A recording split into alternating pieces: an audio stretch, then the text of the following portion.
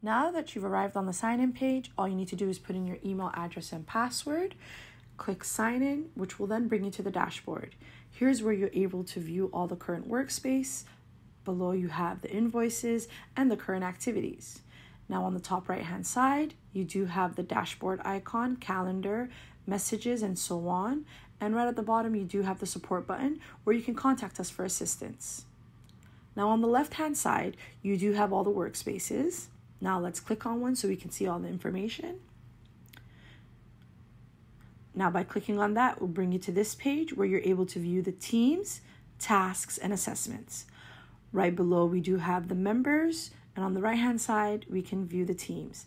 Now by clicking on the little plus icon, you do have two options of inviting people to the workspace, either by clicking on only invite with a link and copying the link and pasting it, or clicking on only invite people by putting in their name and email address.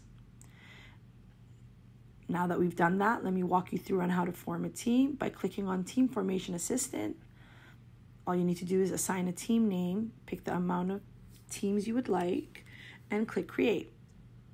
Now we do have two options of selecting a criteria, either randomly or by criteria. So let's choose the option by availability or gender. And here we do have the option of either diversifying it or not. Now by clicking on Generate, this will create your teams. Just give it a few moments. Voila.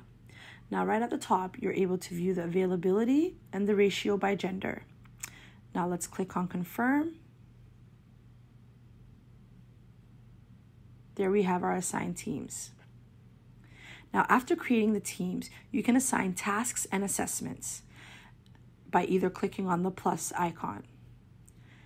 Now click on tasks. Here you're able to see the submission information and also give feedback for the team or the individual, or send them a reminder for submission.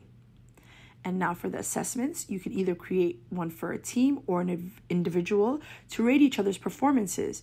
And also you're able to customize the questions, so then you can see the assessment and compare members' average with other teammates.